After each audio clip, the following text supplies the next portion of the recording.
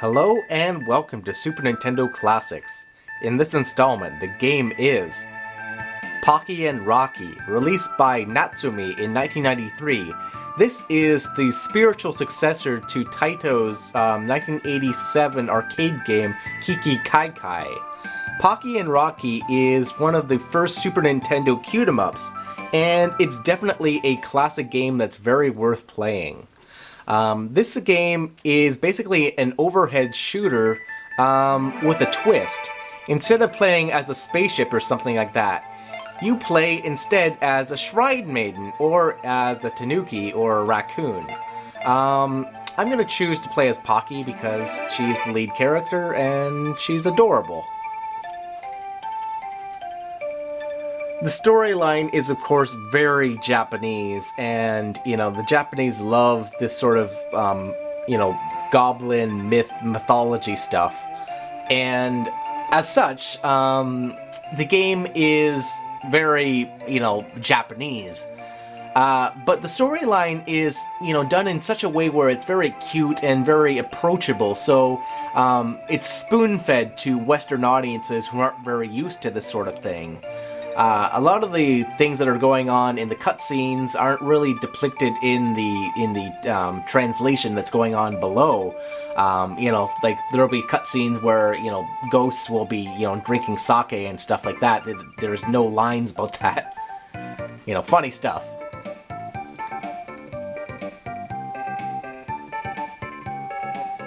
Released in 1993, this game uses, the early 90s style of anime, and I think that it just looks great in the cutscenes and stuff.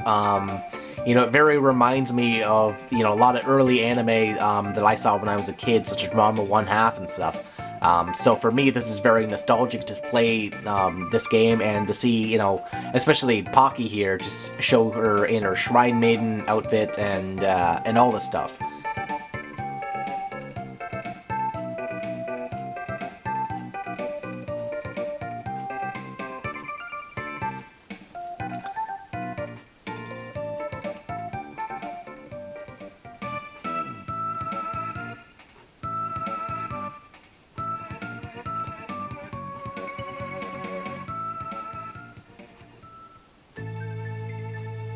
The game is a bit unusual in that it has these cutscenes that explain a storyline in between stages. This kind of game is a game that could definitely get away with not having any sort of cutscenes, so the fact that they went, out of their way to, produce high-quality cutscenes is really quite amazing. Like a lot of shooters, you have a variety of shots that you can have at your disposal. There's also a melee attack where you can wave your anti-ward weapon. I'm not sure what it is, the Shrine Maiden thing that they wave off to, ward off evil spirits. That's basically your short-range attack.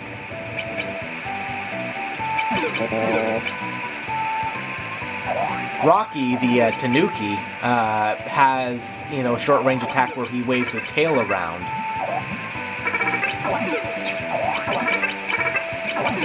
If you're not careful, this game can be challenging. It's definitely, arcade inspired in not just its visuals, but definitely in its gameplay and difficulty.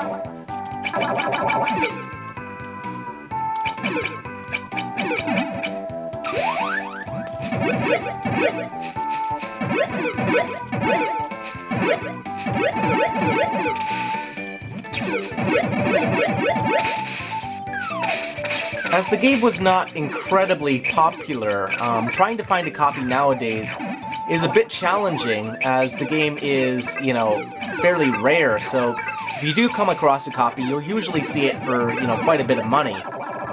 But it is a very great game, so it is worth, you know, a little bit of spending.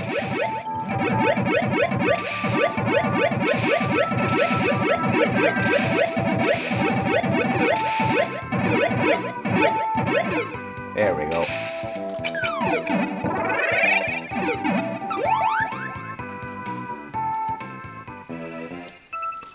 Alright, so here's your first boss, who tells you he's your adversary. Very matter of fact.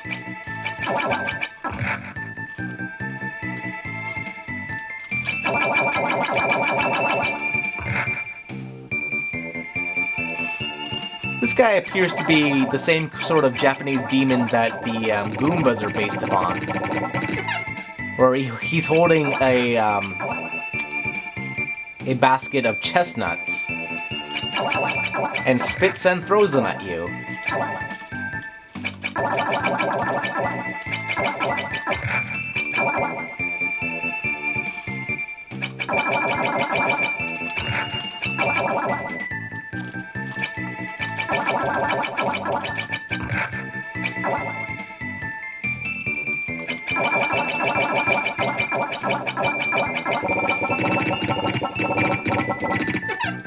Oh, I got hit.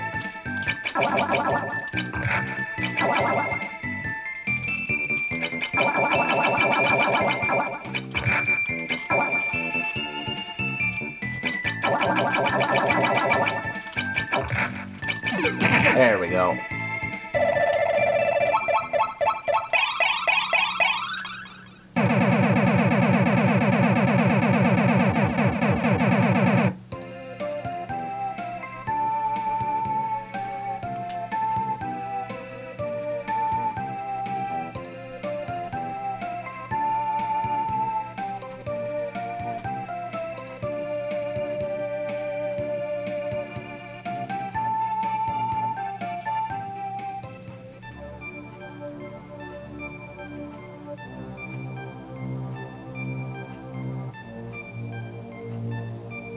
They were having a party. Meanwhile, they're all holding sake dishes. And, you know, they're all clearly drunk. Hilarious.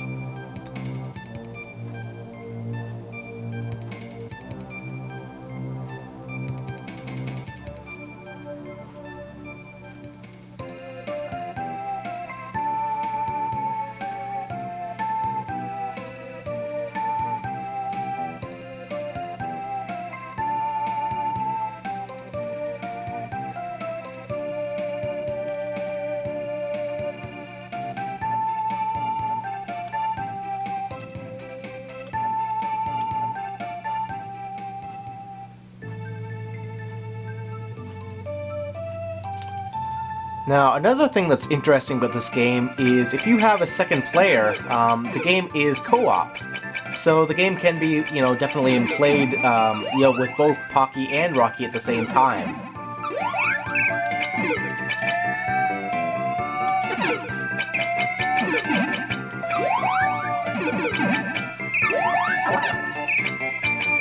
This game is just a smorgasbord of, you know, Japanese mythology and characters that you would expect to see in, you know, a traditional Japanese play or something like that.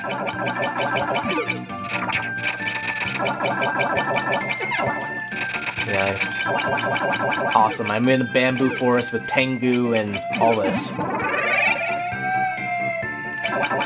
Anyway, thanks for watching, guys. If you have any questions about this game, let me know, and once again, I'll see you next time. I love to show off, you know, these sort of obscure games that don't get enough attention.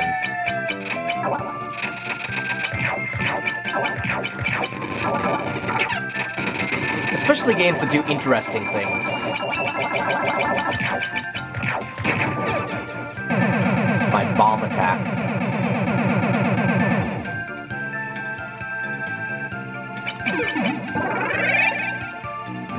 Tea.